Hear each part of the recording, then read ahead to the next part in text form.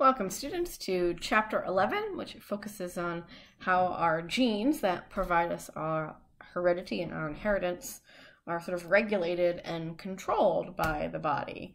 So we're going to look at sort of three main topics, which is the control of gene expression. So we're going to talk about what gene expression is to begin with. And then we'll talk about how cloning works, both in plants and in animals. And then we will discuss sort of the genetic basis of cancer, which is sort of uncontrolled growth. We are going to start with the sort of first big idea, which is how living organisms control and regulate the expression of their genes. So when we're talking about gene expression, essentially what we are talking about is that flow of information that we discussed in chapter 10, whereby we take the genetic information encoded in our DNA and we first turn it into messenger RNA, and then we build a protein from that instruction in the messenger RNA. So essentially what we're doing is we're sort of going from our genotype to our phenotype, and we're sort of flowing that information that way. And so generally that's what we're talking about when we're talking about gene expression. Conversely, gene regulation is sort of how we control gene expression. We turn some genes on, we turn some genes off. Some genes turn on at certain times, some genes turn off at certain times in sort of a controlled process.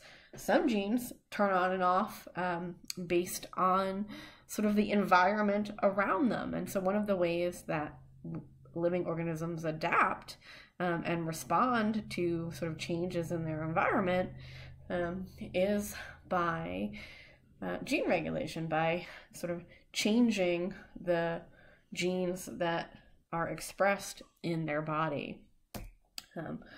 This happens even in very simple prokaryotic organisms like the rod-shaped bacteria that you see here on the screen.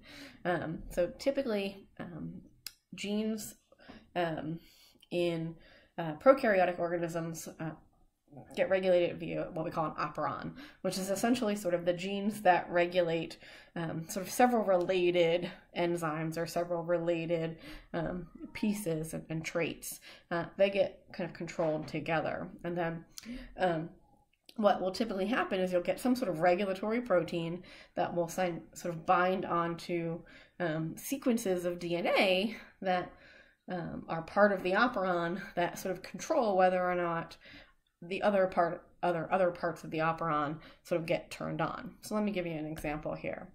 So when the operon is turned off, lactose, which is a sugar molecule, is absent in the body. And so here, these regulatory genes, right, this part of the DNA that codes for this particular repressor protein, without the lactose, the repressor protein gets made and is active. It is sort of now a functional protein. Well, the repressor protein binds onto the operator part of the operon. You can see here's the operon, the promoter region of the DNA, the operator part of the DNA, and then here is the genes that code for whether or not this organism can actually use lactose.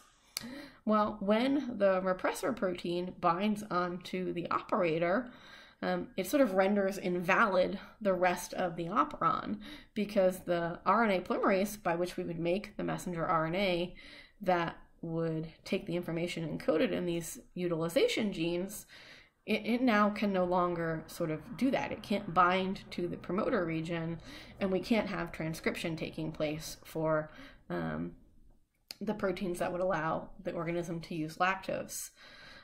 Conversely, when lactose is present, we still get these regulatory proteins sort of turning on that make these repressor proteins, but now lactose can bind to the repressor and it sort of inactivates, turns off the repressor protein, the regulatory protein.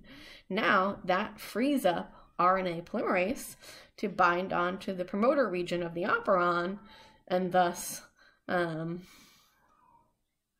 give us some transcription taking place and ultimately some translation to make some enzymes that allow an organism like this to actually do something with the lactose molecule in terms of using it for energy.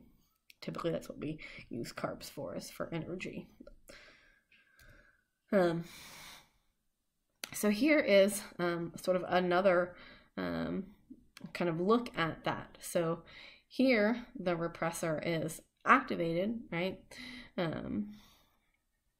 Here is the lactose that sort of inactivates that repressor, that makes this regulatory protein sort of not work. Here is sort of another operon. Here we have an active repressor when the molecule tryptophan binds onto it. And here we have an inactive repressor without the tryptophan. And so we can sort of turn on and turn off our genes by the production of these regulatory proteins and whether the regulatory proteins themselves are sort of active or inactive. Now, of course, our chromosome structure, of course, sort of how we make modifications to, say, different transcripts that are made, all of that can affect gene expression. So the process by which a 2N zygote, so the result of the sperm and egg fertilization, it goes through mitosis and becomes sort of this multicellular organism. Even though all the cells start off the same, we get this huge differentiation in terms of multicellular organisms, right? The leaf part of the plant is different than the stem part of the plant, which is different from the flower part of the plant. Or if we were talking about an animal, right, the muscles are different than the nerves, and are different than the fat cells. Cells within multicellular organisms have different structures and function. The process, even though they start off all the same, the process of that happening is called differentiation. And how that happens is that some genes get expressed in some cells and some genes don't get expressed in some cells. And by sort of selectively activating and sort of transcribing these different genes, by doing some selective gene expression, we're able to get this great diversity in terms of cellular structure and function in multicellular organisms, even though all of the cells have the same DNA, right? If we're looking at a plant or a fungus or an animal, right, any sort of multicellular organism, it doesn't matter what type of cell it is in that organism. It could be a nerve cell, it could be a muscle cell, it could be a leaf cell, it could be a stem cell. They all have the same DNA for that organism, but they still have all this great array of diversity in terms of their structure and function due to selectively expressing their different genes, expressing the genes. And so DNA, sort of in the nucleus, it exists sort of as a cluster, and these kind of attached to these little proteins called histones. And you get sort of this string of, it almost looks sort of like, oh my goodness, if you were ever a little kid and sort of made a little friendship bracelet and had those little beads, that is what DNA sort of looks like. That's what we call a nucleosome. And it's normally in that sort of fibrous kind of chromatin format, and then just during mitosis it kind of all condenses up into an actual chromosome. When we modify the DNA, either in terms of the DNA bases or the histone proteins, we get something called epigenetic inheritance, meaning we've made some sort of modification to the original existing DNA. DNA in the nucleus tends to get like really packed fairly tightly, and so sometimes that can lead to sort of it's almost like it's so packed in there that you can't access it, and so sometimes you get sort of an inactivation of genes just because the transcription molecules sort of can't get in there. We can't get the DNA polymerase or the RNA polymerase sort of in there to access a particular gene. For instance, sometimes in the cells of female mammals, the X chromosomes sort of get inactivated. And so here you can see, here is that double helix DNA.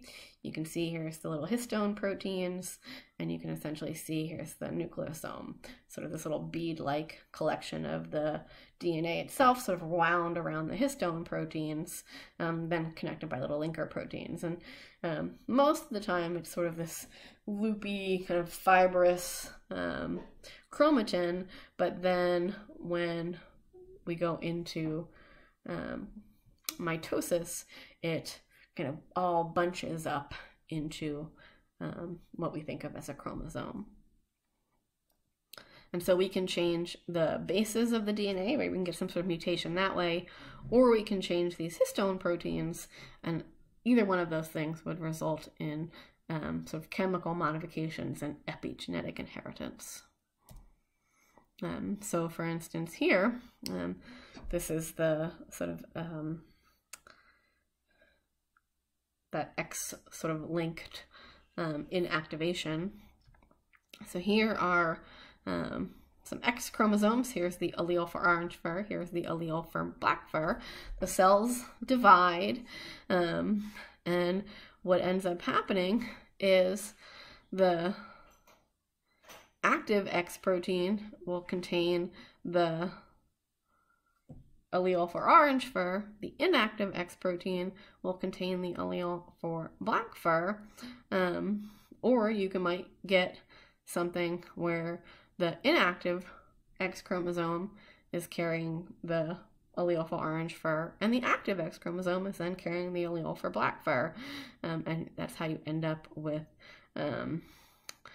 some cells that are expressing sort of black and some cells that are expressing orange, and you're getting sort of that calico pattern that you see on our little kitty cat here. So for instance, every single cell in your body, right, they all have the same genes, same exact DNA in a nerve cell than in a skin cell, even though nerve cells, which have these sort of long arms, are very different than these short little flat scale-like skin cells.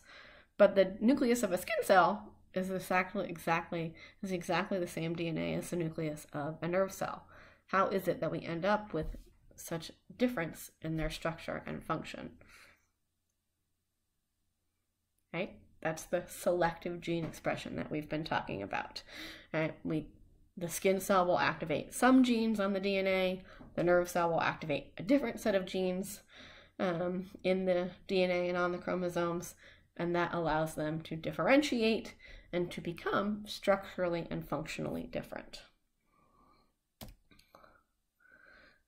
There are a huge number of regulatory proteins that sort of turn on and turn off the transcription of eukaryotic genes. In prokaryotes, it's that operon process, which is a little simpler. In eukaryotes, as in most things, when you compare eukaryotes versus prokaryotes, it's a little more complicated. But here, you have what are called transcription factors. And transcription factors are sort of, they kind of make it easier for RNA polymerase to bind to a particular gene, so to transcribe that particular gene. So you can have something like these enhancer regions in the DNA. Of course, that promoter region is, of course, where we always want to start. And you can see these little activator proteins and all of these sort of other transcription factor proteins end up sort of grabbing onto the enhancers, and that allows the RNA polymerase to sort of grab onto the DNA, grab onto the promoter region, and transcribe that gene sort of much more easily. Another way we can end up with a huge difference in terms of sort of gene expression is RNA splicing. So remember, after the RNA transcript is made, it can sort of be cut up, right? We'll cut out the non-coding portions of it, but when we put it back together, we can put it back together in different ways. So we can splice the RNA transcripts in different ways. And you could have the same mRNA transcript that sort of gets cut up in different ways and then spliced back together, put back together in different ways, and you can get multiple sort of messenger RNA molecules, even though you sort of just used the same initial transcript, transcribed from the same initial gene. And in fact, in humans, about 90% of our protein coding genes will go through different sort of splicing processes. So for instance, we have about 21,000 genes that code for more than 100,000 polypeptides, 100,000 different proteins, even though we have 21,000 genes.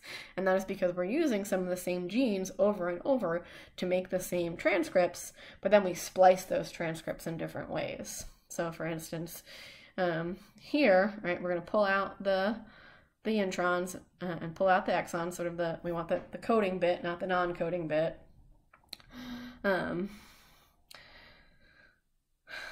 So we'll pull out the introns, the sort of non-coding pieces, and keep just the coding pieces. But we can splice it several different ways. We can splice it sort of this transcript, or we can splice it together to have this transcript. And this bit of mRNA is going to code for something different than this bit of mRNA. And so even though we initially had sort of the same RNA transcript from the same DNA molecule, we end up coding for two different proteins because of sort of the different ways in which we can splice the mRNA transcript. How much a particular protein gets made will depend on how long that mRNA can last in the body. So for instance, if we're talking about the COVID vaccine mRNA, which of course is viral mRNA, it only lasts in the body a couple of days. So one of the things that I keep hearing about people who are vaccine hesitant is that we don't know the long-term consequences. Well, your body actually recycles and breaks down the mRNA from the vaccine quite easily and quite rapidly. It does not sort of hang out and around in the body for a long time. But sort of how long the mRNA lasts can affect how much protein we get made. Of course, if it's got a longer lifespan, we're going to make more protein. And then also sort of what other factors are involved in translating that mRNA into a functional protein. Because sometimes some proteins sort of need to get activated, even sort of once they're made, they have to get activated. And then of course, just about everything gets recycled, right? Things wear out and your body tends to break things down and try to reuse as much of what it made as it can. So here, for instance, you can see this is for insulin. And initially when insulin is made, it is sort of inactive. So even though we made it, we got it, it's sort of not functional at this point yet.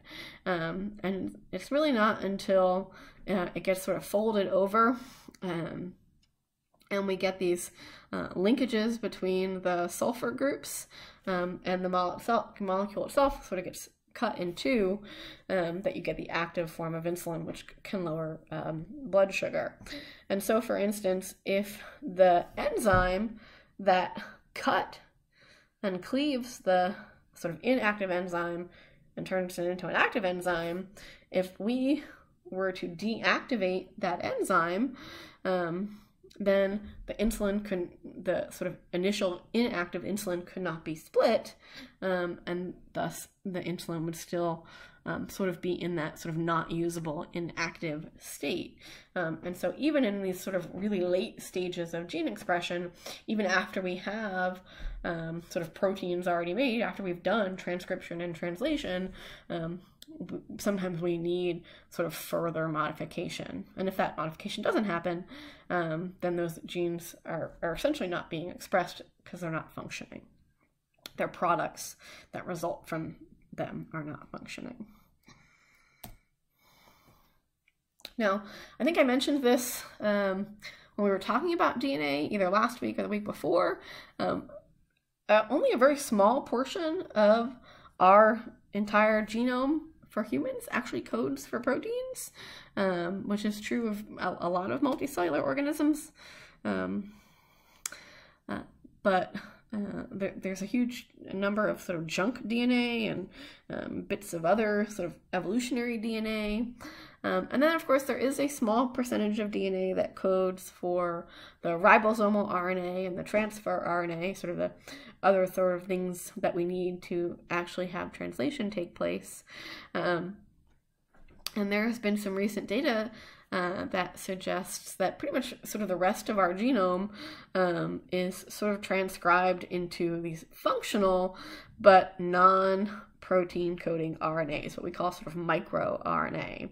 And microRNA molecules will bind either to proteins or to mRNA and can essentially sort of block translation or degrade the mRNA such that the end result is that there is no sort of expression of a particular gene. So let me show you what that looks like. So here you can see, here is our, here's our little microRNA. Here is our protein. You see the microRNA is sort of binding onto the protein. Right, we're getting sort of again, sort of that complementary sequence. So here the microRNA is binding to the mRNA and essentially breaking down the mRNA. Well, now our mRNA can't be transcribed because, can't be translated because it's in pieces. Or the microRNA, again, what it might do is sort of bind onto like part of the mRNA, which then sort of prevents the mRNA from binding onto a ribosome and translation from occurring. So even though we have this mRNA that has been transcribed, we can't actually translate it and express that gene because we can't build a protein anymore. So there are sort of multiple mechanisms in eukaryotes that regulate gene expression. Some of this occurs in the nucleus, some of this occurs in the cytoplasm. So it's sort of not just one way that we regulate gene expression in complex multicellular eukaryotic organisms, but it's sort of lots of ways. So let's take a look. You can see, you can sort of think of it like sort of like the flow that you see here with the valves, right? So you kind of have to turn on all of the valves in order to kind of keep the flow of information occurring. And if we don't sort of turn on those valves, then sort of the information flow is going to stop. So of course we have just the unpacking of the DNA so that we can access the different genes. That's sort of the first turn of the valve. Then of course we have transcription, taking that DNA and coding it into mRNA. Then we have the splicing and the different ways that we can splice. Then we have the addition of the cap and the tail. If that doesn't happen, then the mRNA is not going to function properly. Does the mRNA actually fit through and escape the nucleus through one of these little nuclear pores right here? That's sort of another turn of the screw. Once the mRNA is out in the cytoplasm, does it stay together? Does it maybe get grabbed onto by one of these little microRNAs and broken down? Or does it actually get translated into a polypeptide? And then once we have that polypeptide, does it get cut? Does it get modified? Does it get activated? Or does it get broken down? And so, you know, how we end up with a functional, active protein, full gene expression, there's sort of lots of ways that we can kind of turn it on or turn it off, happening at sort of all these different stages in terms of the information flow, from unpacking the DNA all the way to making sure that the protein itself gets folded and activated properly. And again, there's sort of not just one place where we have to turn the wheel. There are multiple places in this process. There's sort of multiple steps that have to happen. And if that doesn't happen, then even though we may have gotten some far in the process, we may have an mRNA, we may not have a functional protein, and thus not the kind of true gene expression.